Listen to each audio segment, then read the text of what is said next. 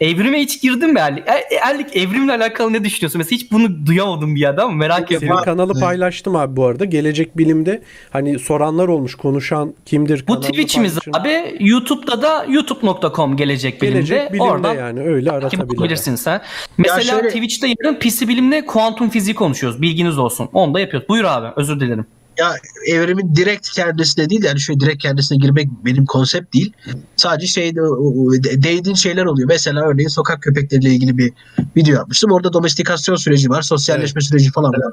Köpeğin evcilleşmesinin insan etkisi. Tamamen kurtlardan evcilleşen, aslında rol yapan.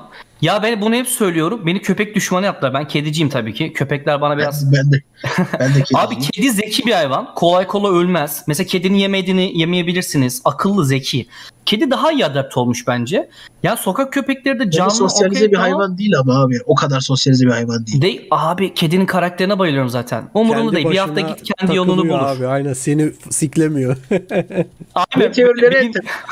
Burak belki vardır birkaç teori senin de. Köpeklerin nasıl ilk defa domestize edildiği, bununla ilgili teorileri var. Mesela bir kurt yaralanıyor ve o dönemin insanları bu yaralanmış kurtu öldürmüyor. Yanlarına götürüyorlar ve ilk defa bir ne diyelim, aslında doğanın akışı bozuluyor ve köpek insanlarla birlikte. Ben yaralanmayı duymadım da abi, bu kabileler falan varken tarımla alakalı diye duymuştum. Koruma falan, sonra yem veriyorlar bunlara. Yemek veriyorlar kurda.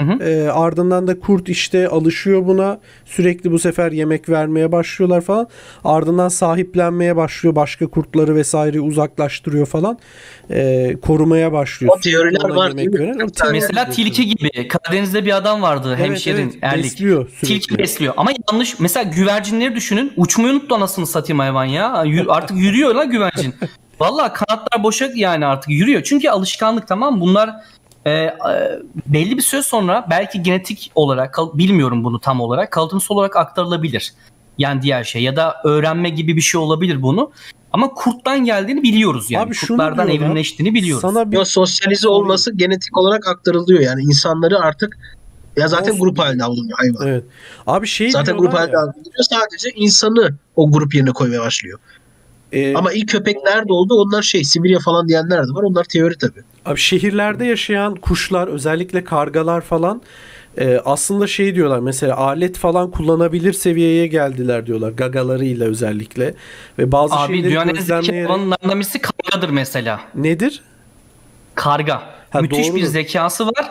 Deneylerini izleyin YouTube'da. Aynen abi, mesela elektrik akımını, iletkenliğini artırıp suyun yüksekliğini artıyor, kapıyı falan açıyor. Evet. Müthiş zeki bir hayvan karga. Şeyler var abi, bak ceviz atıyor mesela yola, tamam mı? Kırıyor. Şimdi ya kıramadı, bu sefer atıyor. Otoyola atıyor ki araçlar geçsin, onlar kırsın.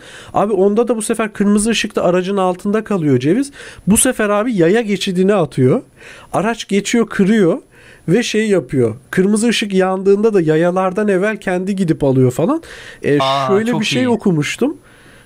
Hani eğer mesela kargaların evrimsel sürecini görebilecek olursak veya belki buna engel olmayacak olursak, belki hızlandırırız bile insanoğlu olarak, bilemiyorum. Hani böyle uzun vadede insanlar gibi bir medeniyet kurabilirler mi? Yani hayır, kesinlikle kuramazlar gibi bir şey denilemiyor herhalde. Bir şey söyleyeyim. Kesinlikle kuramazlar. Sebebini söyleyeyim mi? Hatta onu da bir kitaptan referans olacak. Hayır abi. Bizim elimiz var. El bize cihazları yapma, aletleri kullanma yetisi verdi. Bak, insan nasıl insan oldu diye çok sağlam bir kitap var. Bu büyüklerimiz yani biliyormuş. Kitabı ben yeni keşfettim. Bu benim cahilliğim. Bu kitapta asla diyor, bir karınca diyor, biz yani ölçekle baktığında bizden çok yük taşıyor olabilir. Bizden yetenekli kuşlar olabilir ama hiçbir zaman medeniyet kuramayacaklar. Peki diyeceksiniz ki şempanzeler %98'e yakın, bizim bunlar kuzenimiz bu arada.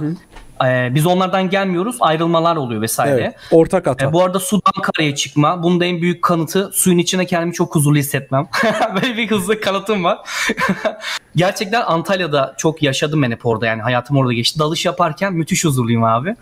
Ve burada şöyle bir şey var abi. İnsan şempanzede niye olamaz? Şempanzelerde mesela tabii bizim pişmiş et yeme olayımız var. Bu arada o doğru. Beynin evrimleşmesi için. Bir de ses çıkarabilme.